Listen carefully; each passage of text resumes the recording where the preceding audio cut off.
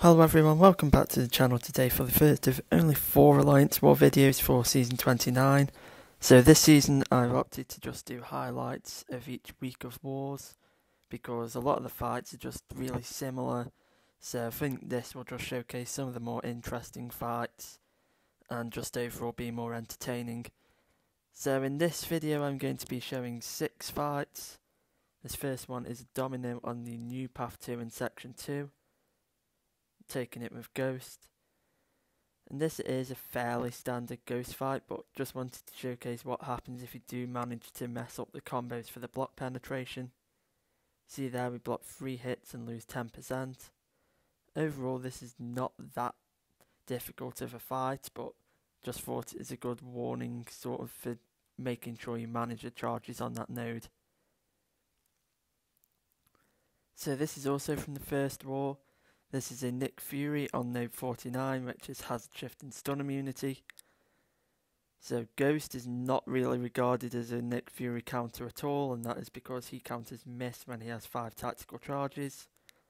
However, because of the hazard shift node, Ghost is actually really solid for this fight, and that is the reason why there, because the special 2 can just pretty much completely annihilate his first life. Now, probably was a bit over boosted here and did get pushed to the special 3, but that is not a particularly big issue. Here I'm just going to go for a combo, phase off the debuffs, and the special 3 kills him. So yeah, that is Nick Fury on node 49, and yeah, Ghost is definitely the best option for this matchup, even though Nick Fury is somewhat designed to counter her.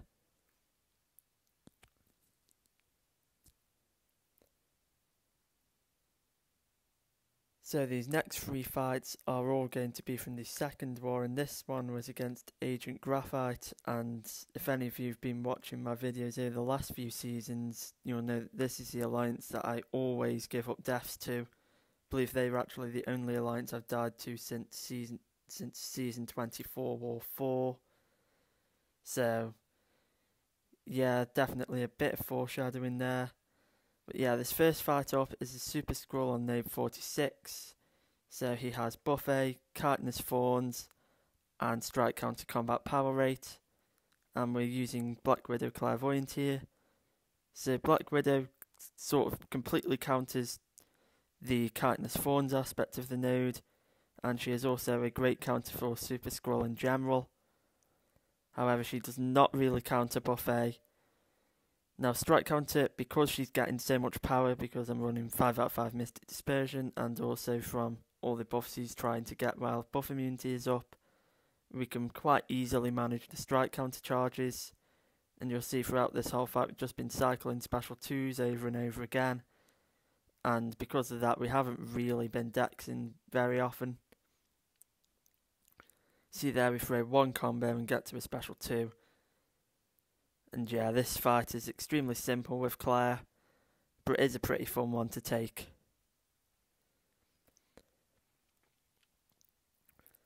Now the next fight I'm going to be showing is a Jabari Panther on the Rage minibus. Now I have taken this fight before, but it is a matchup that I've got quite a few questions about. And that is using Black Widow here, because people just don't really think that Black Widow will work for this fight at all. However, as you're going to see, she is a very solid option for it. So it is important that you have the White Magneto pre-fight here. And my preferred strategy is just to basically stay in the poison phase for the entire fight. And that basically means that you're not really going to have to worry about Jabari Panther throwing any special attacks, which is going to greatly decrease her chance of going into the hunt. And it also means that you will have higher uptime on buff immunity during the fight, because you're just going to be getting more power. Now the 2 ways that Jabari Panther will gain cleanse charges in this fight is if you throw a shortened combo after a parry, so like medium, medium, medium, light, medium. The debuff will apply while the cleanse is already active, and then that will get cleansed and give her hunt charges. Or if she throws off the special 1. However, this will have to happen quite a few times before she actually enters the hunt, which is sort of the main threat in this matchup, because that's where she goes full on stun immune, as well as turning off the dexterity mastery. But yeah, as you can see, as long as you're playing this right, just not really baiting out many specials, you can just completely control the fight, not really have to worry about anything.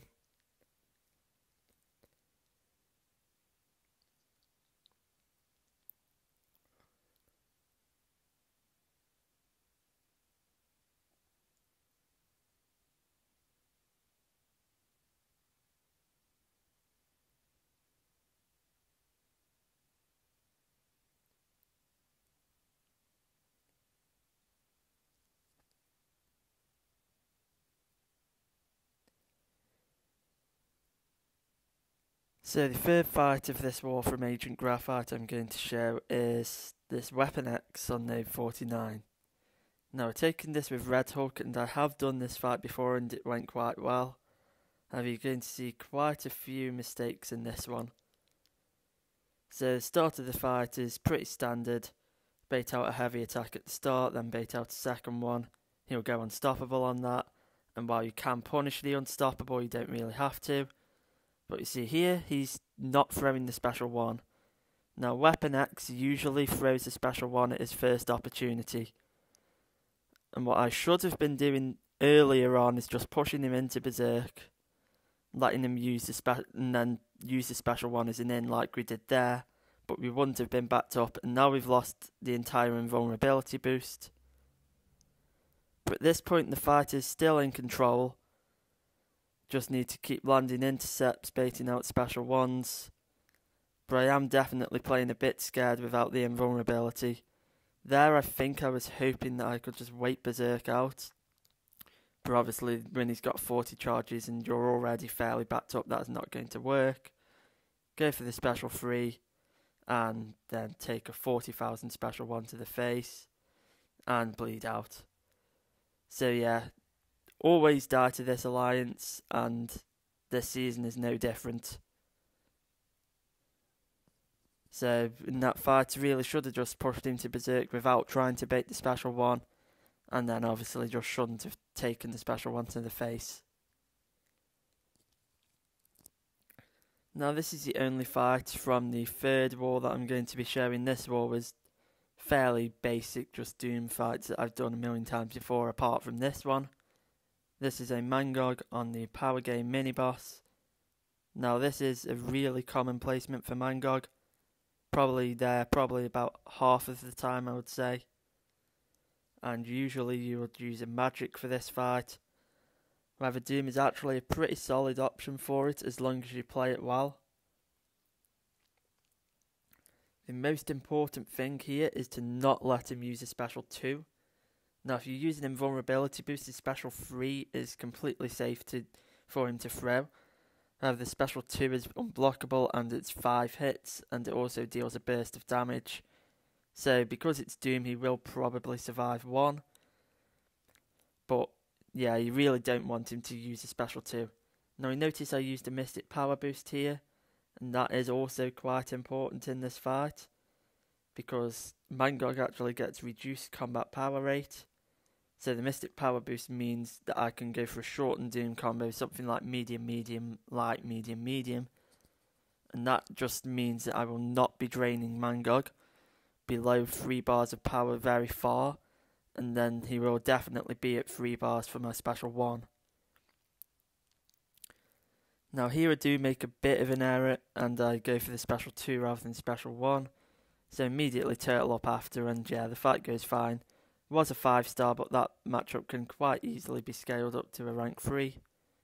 So we ended up winning War 1 and 3 and losing War 2. Thank you all for watching, and I'll see you all in week 2.